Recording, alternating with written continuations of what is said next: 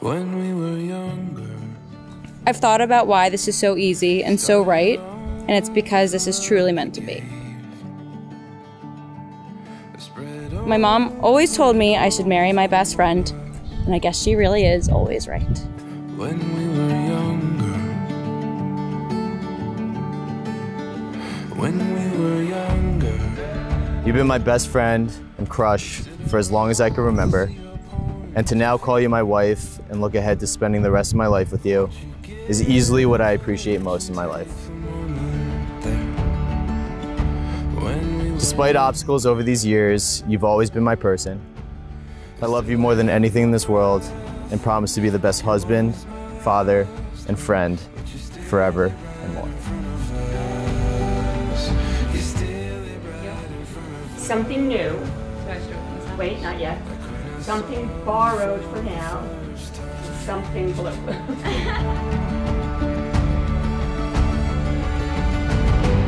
I know I felt like this before.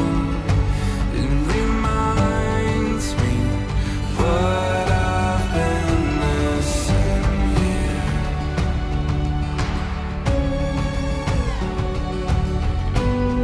Every memory, evermore. It reminding what I've been missing here. When I saw you for the first time. You look beautiful. Thank you, you're handsome.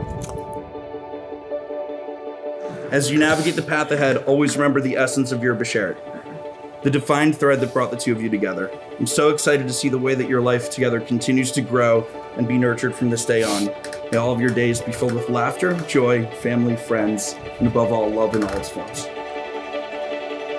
Ecclesiastes, or Kohelet, once said, "Two are better than one." He might have been addressing our existential need for a partner, to not be alone, but I have always viewed this text as a call for a collaborative spirit.